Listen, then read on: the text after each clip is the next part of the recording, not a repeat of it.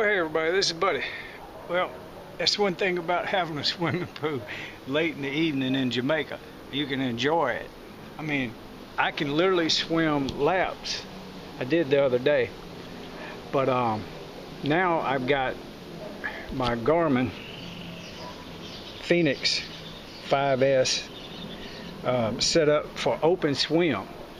So literally, it'll be a little more accurate than what I did the other day.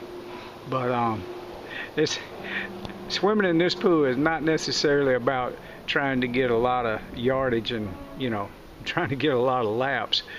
It's just like time to chill out.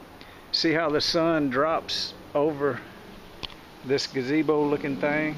And yeah, so that's going towards the west, and the sun rises, comes up this direction. So most of the day you got the sun is full effect on the pool. Alright, so if you take me up on kiteboarding and you come to Miss Elaine's place, you'll see that she has a plan to cater to kiteboarders. So you tell her you're a kiteboarder, and you ask her, you know, for the buddy deal, and we'll see. You'll be treated, if you're being treated like I've been treated, you'll be treated like family. I mean, yeah, she really knows how to cook, and the rooms and the decor of the feel of the place is like high end, very, very luxurious. And so the way to travel, as I notice a lot of people are doing this, they're booking through Airbnb, and young people especially, but yeah, people are looking for a deal. And so she has 3 different prices, and you can be accommodated at any level that you want.